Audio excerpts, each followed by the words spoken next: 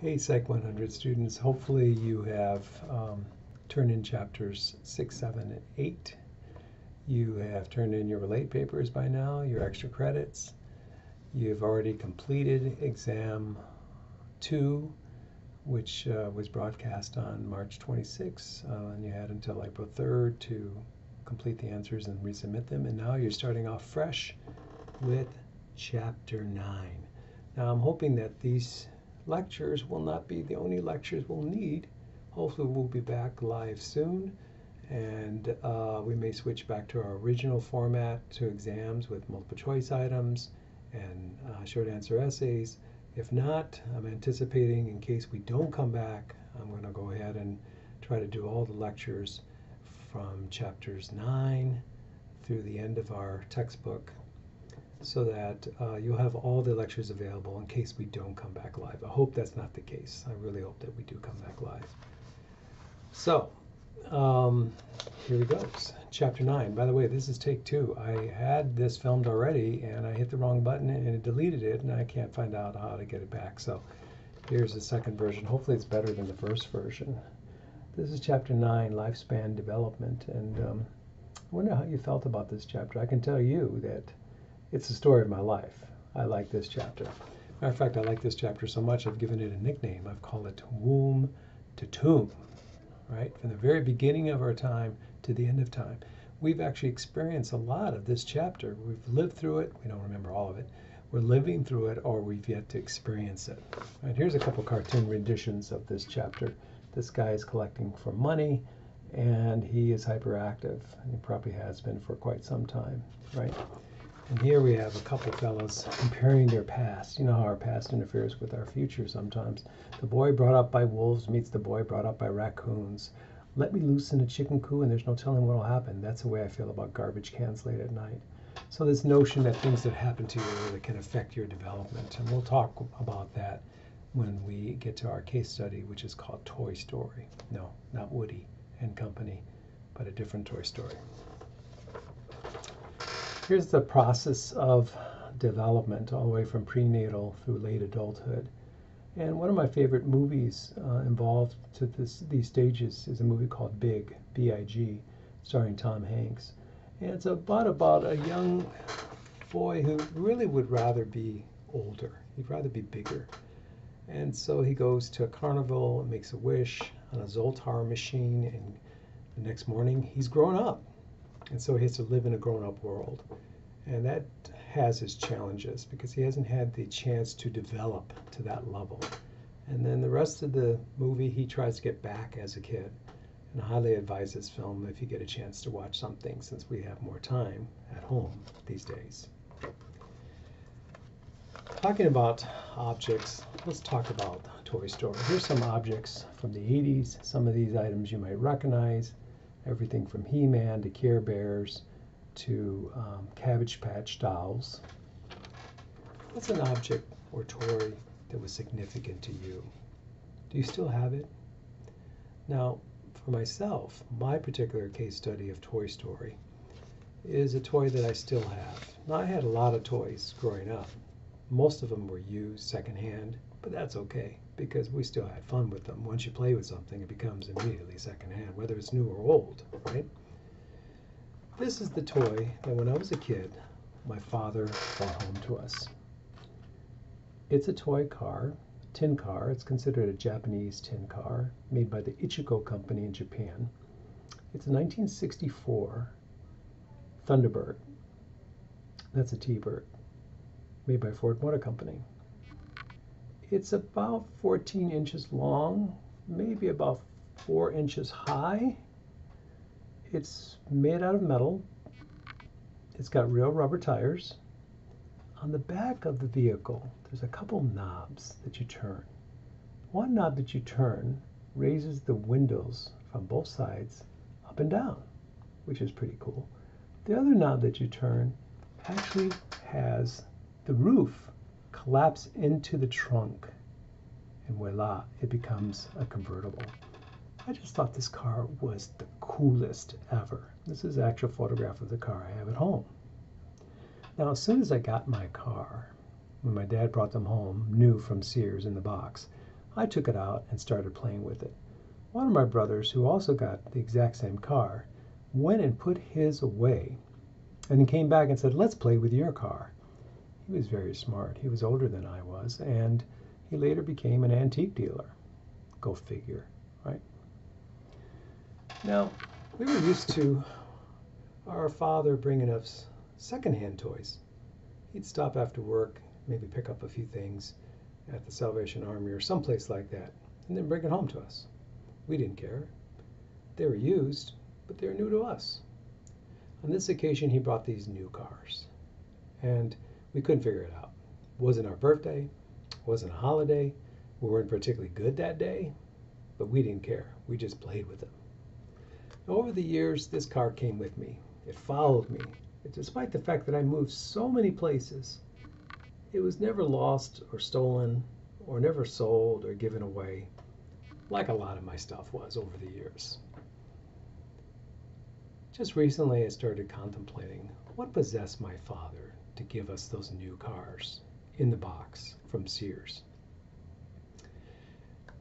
I pondered about it for quite some time before I kind of figured out the solution. When my father had his family in Texas, he came to Detroit to work in the factories. And one of the first factories he worked for a Ford Motor Company, was a factory by the name of River Rouge. This factory was so huge that it became its own city, River Rouge, Michigan. I'm telling you, this factory had its own police department, its own fire department. They built the car from the very beginning to the very end, the entire car in the same factory. As a matter of fact, when Diego Rivera came to Detroit to paint a mural for the Detroit Institute of Arts, he visited this factory to sketch machines and people so he can get a better sense of the mechanization of the world at the time. He actually features real people in his mural, so if you ever stop in Detroit, stop at the Detroit Institute of Arts and take a peek at his mural. It's amazing. So I put two and two together. I figured out that my dad, while working at River Rouge, probably put together this car, a 1964 Ford Thunderbird. He helped make the real car. And I'm sure he was walking in Sears and saw that vehicle that he helped put together in real life and said, I'd like to get that as a memento for my sons. So he did. Guess what? He's long gone, so I can't ask him if that was the real reason. But it means something to me. It's one of the few things that I have that my father actually gave me, a physical thing, not a psychological thing or emotional thing, but a physical thing that he actually gave to me. So I've saved it and I've cherished it over these years. Can't wait to hear about your Toy Story once we see each other in person sometime in the future. Now, I have this rule about insects. Insects are cool. They serve a purpose, right? They're food for other animals. They mix the ground up. They do a variety of different things. Some are nice things, some are not so nice things. If they're outside, that's their domain. I don't worry about it. I figure it's their nature. They were here before us, probably. So be it. But if they come in the house, I have to draw the line. And I tell them, bugs, please leave. I give them fair warning. I give them time to leave. Sometimes I open the window or the door, and a lot of times they just look at me and say, talk to the antennae, right? So if they refuse to leave, I bust out the Windex. If they're on the window, I give them a squirt. They drop. Also, I get a chance to clean the window. Dual purpose. Now, over the years, I thought about, wow, this Windex, it doesn't say bug killer on the label of Windex. It says, clean your mirrors or your windows and so forth. Why is it so efficient? It's so efficient because it's a teratogen. These are environmental agents that can really cause us harm, especially if we're in the womb. And you can see that a lot of things we have no control over. They're just in our environment, like pollutants. So be careful if there's a developing person or even for yourself. A lot of teratogens are outside, but some of them are in our kitchen sink. So be careful, because I figured if it kills the insect that efficiently, what is it doing to me, right? Now the next couple slides I'm going to show is dealing with sexual issues. So if you have kids around, you might want to ask them to leave the room, because I'm going to show a picture dealing with sex, and I don't want to shock anybody. So for those who are shocked by such things, cover your ears, cover your eyes, come back after a couple minutes. Here is the ovum surrounded by viable sperm, and this is the process of fertilization. Now, my spidey senses incredible disappointment from some of you. I won't name who. You're expecting something more interesting. As we develop in the womb, some of you over the years had nicknames. My nickname was Jeep, and it took me forever to figure it out. Why did my father call me Jeep? Guess what? My initials are JP. Man, sometimes I'm just a little slow on things. Here's some photos I downloaded of you. This picture here, you were called the Blob. In this picture, you were called Shrimp. This picture, you obviously had too much hot sauce in the womb. This is the picture where you had a bad burrito.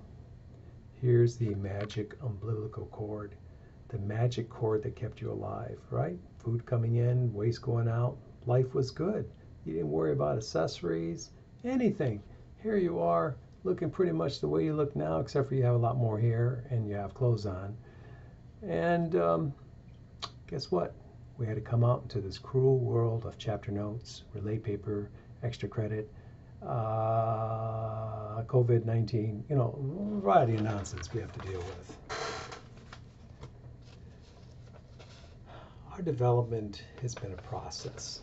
Here's a look at our development. Everything from our fetal position, which was our favorite position when we were born. Why? We spent a lot of time in that position. It's a great position to be in if you want to preserve warmth. Matter of fact, some of you are in this position right now and not watching this video. By 1 month, we can hold that enormous head, a compliment of yours. By 2 months, you can hold up more of your body. By 4 months, you could sit with little help from your friends. By 7 months, you're sitting all independent. Look at that. Look at the attitude of that kid, right? He's got an attitude like, I still crap my pants, but I sit by myself. By 9 months, we're starting to make our way around the world. Joseph's tip for the day: if you have any little ones around, get them those little rubber ends you can put on these tables, because that way they won't hurt themselves. By 10 months, you're starting to crawl into the world. By 11 months, you're getting around with little help from your friends. By 14 months, notice that kid? That's why they call them toddlers. They toddle back and forth. It looks like Frankenstein's monster. And by 15 months, we're making our way around the world safely. Now, I used to do a parenting class, and I told my parents, before your parents start to walk or crawl, you crawl around the apartment or the home that you live in, so you can be the baby. You can see what angle they're at, because let's face it, their world down there is a lot different from our world up here. And there's all kinds of things that we may not anticipate, electrical cords, electrical outlets, whatever, that they're going to see and they're not going to see. Now, did you develop normally? Well, your doctor asked your mom and dad if you met these milestones at certain ages. Some kids are a little bit faster or slower. Some are early walkers. Some are late walkers. We're going to explore this world of development next time and see where you're at in your development. I appreciate your patience with this process. Thank you.